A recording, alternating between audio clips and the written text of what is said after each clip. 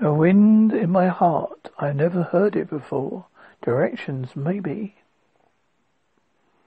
Thank you. I need a lot of time to myself to think and reflect. I know this concept is almost foreign to some, but I go crazy if I don't get that time. It's how I recharge, just as I go crazy for not finding a popular outlet, turning impressions into expressions. I want to thank my wonderful family for gifting me with my precious reflection time, for making this book possible. I want to thank Nicholas, especially for not only for supporting me, but helping me bring this book to life. I want to thank my sister Lynn Dalai for her great feedback, and my good friend Trove Bingrundon for helping to still my worries. I want to thank my mother, Nicholas Windy, and Peter Borg for encouraging me to paint. I want to thank Miranda Smith for the help with reviewing, and Menina Jensen for the wonderful layout of this book. Note from the author. Hi there. I'm glad that you're here. What will you find reading this book? If you listen to Nicholas and my music, you're probably used to the natural magic and essential lyrics. This book contains even more of that, along with stories to take you into the world of possibilities and fantasy. Evanescence means to vanish. There are many layers to remove before we can truly know ourselves. I mentioned light working, but what is this? In short, it's a work of dealing with emotions instead of repressing them. It's a spiritual journey of liberating oneself. From music to a book, what happened? I love to write.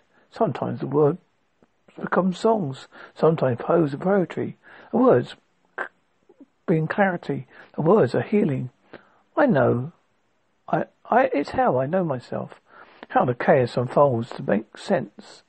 It's how I hear my soul and everything beyond. It's all about healing and becoming all that I am.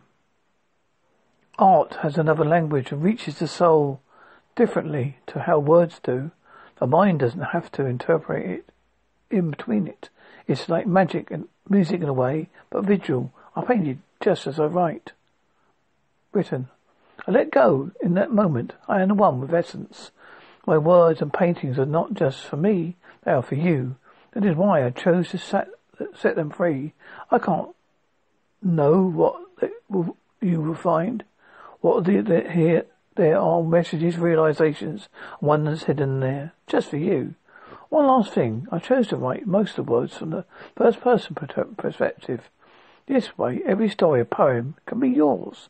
With all my love, Anneli.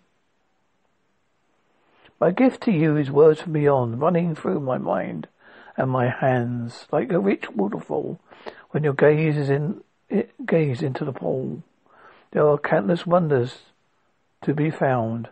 I secretly pray that you are one. Doesn't show the real work that I do.